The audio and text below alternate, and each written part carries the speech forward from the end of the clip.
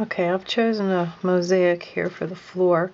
This is the one that was actually found in Israel. It's not really from Pompeii, but it's very typical of mosaics that you might find on the floor in Pompeii.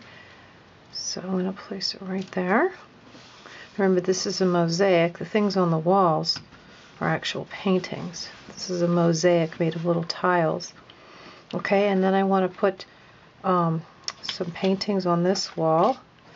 How at these I've chosen two that are kind of architectural, and I'm going to put them right here next to each other. They should fit pretty nicely. Well, it looks like that one needs, if you need to trim them a little bit, that one looks like it needs to be trimmed just a little bit. Make it fit in there. Okay. I'll trim that one a little bit. I'm going to make sure to use a really good glue stick. Nothing that's like school glue. Use this really stuff. It says permanent glue stick. Scotch brand is good. Stuff that they make for adults to use for like scrapbooks. Okay, so there's my two murals that are going to be on that wall. And then I'm going to put this aside for just a second and show you how to do these pieces.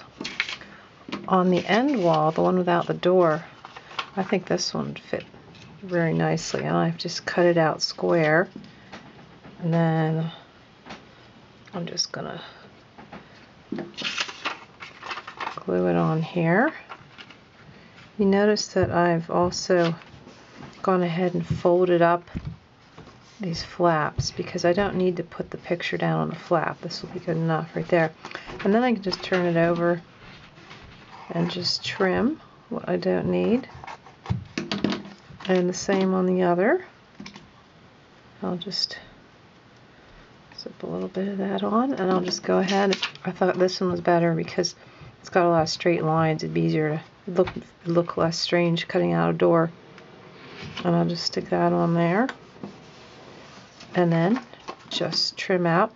You can see what I did on my doorway. I wanted to add on the exterior. I added a little fancy little column thing. I thought they might have had that on the outside. Some of them were very elaborate. Okay, so there's those two pieces, and then the last one you have to glue onto is the inside of this wall. This is the wall that's going to face up like this. Okay, so I chose two figures for this one. Thought maybe I'd put some people on this wall. So I'll go ahead and apply some glue. Stick these guys on there. They should just about fit. I have to trim a little bit. Oh, I have to trim very much here. Okay, if it sticks out a little bit and you want to trim, no, I'm not going to need to trim. Okay, so I will have something on the interior of each wall. It's going to go like that.